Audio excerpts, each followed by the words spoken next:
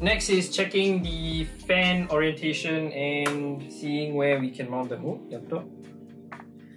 Air always comes out from this side where the information sticker is. Air goes in this way and comes out this way. Okay, so we're gonna install this. Pretty simple, you just have to screw in into these holes, okay, where you wanna put them in and then plug them in later. Okay, so that's out.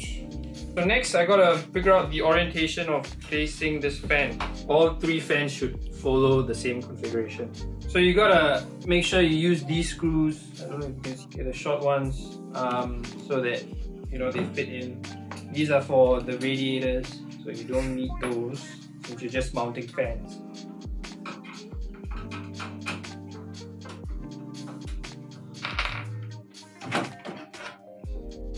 Okay, so I'm gonna route things behind. Basically, I've connected up all the front I/O connectors to the board. As you can see there's some issue here whereby we couldn't mount the fans onto the casing itself because the USB 3 wire was actually blocking the fan. They actually have everything just written down for you. I've actually put in the PSU or the power supply. It's pretty simple. You just have to slot it in, screw in the 4 screws, and you're pretty much done. As you can see, we've done like a very rough cable management. I managed to route one cable up to the CPU, so that's the power supply for the CPU, and then one for possibly the GPU. So thermal paste application is pretty important if you want good heat transfer. Fly, you fools!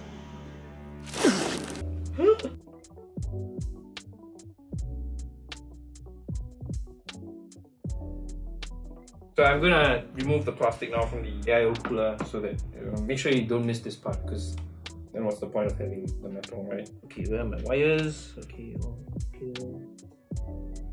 okay, so I'm just gonna put this in and then I'm gonna screw it tight.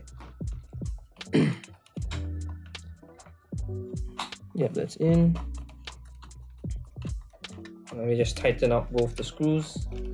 Both on tight, latched on. Since it's kind of uneven, I'm just going to turn it around and then I'm going to press it down so that it evens out a bit more on this side as well, so they have an even coating. And I'm going to take it out again and then I'm going to mount it proper.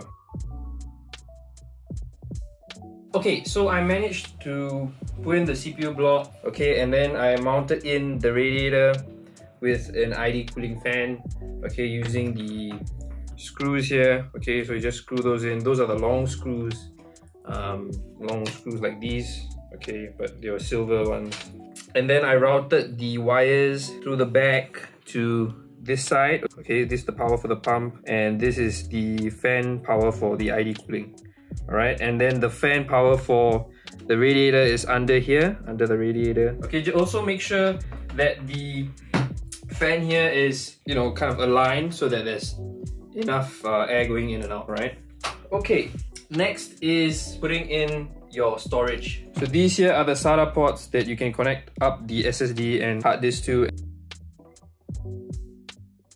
Okay, so we're gonna put in the RAM and then you're gonna put in the GPU. Okay, so I've got 2 times 8 GB 8 data RAM. I'm gonna put this in. Usually it's 1 and 3, so you connect 2 sticks to 1 and 3. You can either put it in 2 and 4 or you can put it in 1 and 3. So just remember it has to alternate. Line here that you can align the connectors to. Okay, so I'm just gonna use that as a gauge. Okay, and then I just gotta, is that correct? Why am I doubting myself? And if you push it in, the latches will automatically close back. Okay, next is the GPU. Oh, please come out. Okay, so now as you can see, this is the connector. I should open up 2 of these, so there's space for the ventilation and the ports as well. So that one is out. Okay, so, right, this latch over here is the one that will catch on once you press it in. Screw in this GPU, okay? Perfect. Next, we gotta connect up power the GPU. It's the power cable for the GPU. So this is an 8-pin connector. Okay, so I'm just gonna plug it in here. Okay, now the GPU is connected. All right, that's good to go. Okay, just do some final checks. We are going to turn on the PC. It's the moment of truth. Let's test it out and see if everything works just fine or I messed up somewhere. Let's hope. Most probably it'll be fine. Don't worry. Michael, don't worry, Michael. I've got you. So now the part we've all been waiting for, I'm going to boot up the PC and I'm going to install Windows, set up the SSD, and he'll be coming by later to collect it. So I hope he likes it. Yeah, let's get to it.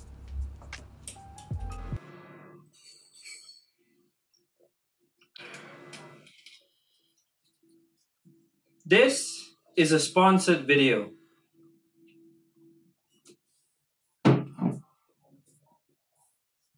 Sumo Computer Systems actually helps many PC builders source for parts that cannot be found locally and surprisingly provides warranty for it. Sumo CS also gives advice on what kind of parts and builds you can do for your preferred purpose. You can also catch them on Carousel if you're keen to get affordable refurbished high-performance gaming PCs. A big thanks and shout out to Michael for allowing me to build his PC and allowing me to video the whole process. So thank you, Michael, and thank you, Sumo Computer System. Yeah, let's get to it.